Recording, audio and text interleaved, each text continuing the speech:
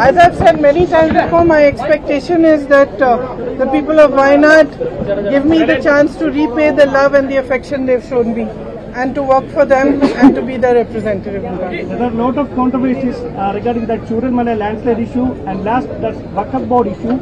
And how is your response on these things? On this policy? I don't think today is a day of talking about these controversies. I think it's the day for polling right now, and I just hope that everybody exercises their democratic right, comes out and votes. Will you close the majority of Rahul? That is to be seen. We will see.